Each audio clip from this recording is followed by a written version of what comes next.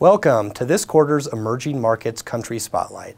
Today, we are joined by Thornburg Portfolio Manager Josh Rubin, who will shed light on the thriving market of Indian equities. India is known for its vibrant economy, diverse sectors, and robust growth potential.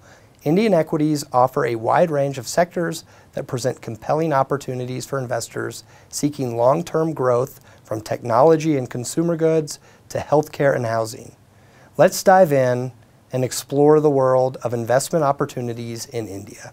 Okay, maybe we'll turn the page to the individual sectors of the economy. What are some areas that really stand out to you right now? The good news is the top-down picture for investing in India is very attractive, and the breadth of opportunities is very high. Across all sectors, there are interesting themes and great companies to invest in.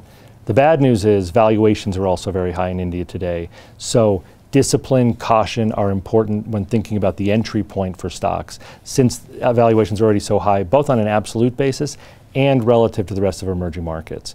But a couple areas that we think stand out today are essentially where you take a popular theme, but you look at a derivative or something off to the side a little bit. So for instance, people generally think of the consumer as being discretionary consumption in stores, retail, and so forth. Housing in India, certainly a consumer product, has been underinvested in for the last decade.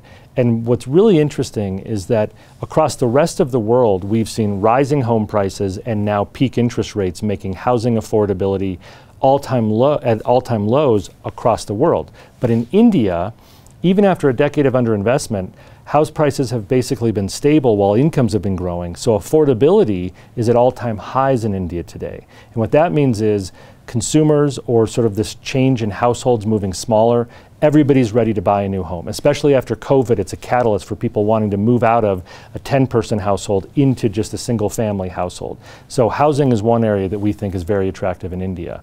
And you can buy home builders that have the opportunity for 15 to 20% growth for the next decade at multiples that are in line with or sometimes even cheaper than other consumer discretionary companies. Another area that we also know has been underinvested in and think offers a long runway for growth is healthcare. India has been a great training ground for doctors or other healthcare professionals for the rest of the world for the last 20 or 30 years. But today, with rising incomes, there's a chance for those professionals to stay in country and provide healthcare to the general Indian population.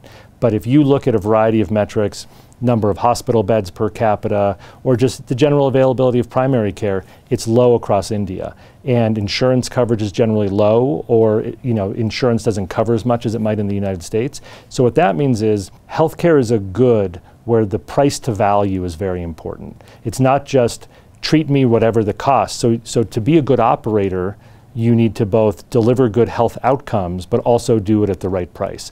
And we think there are very attractive opportunities for investing in the healthcare space in India today. A third area that has been around in India in public listed companies for a long time, but we think, again, still has a very long runway for growth, is the financial sector. And there's really three parts to it. One is, for India's growth, corporates still need to borrow to invest in additional capacity for anything they're providing. Wealthier or sort of middle income and above households are growing more sophisticated in the needs they have for financial products. And finally, that bottom of the pyramid, as it moves into the middle of the diamond, requires financial inclusion. So there are a variety of opportunities across financial sectors, not just the big dumb bank, but specialized finance companies or universal banks that are all very attractive for the coming years.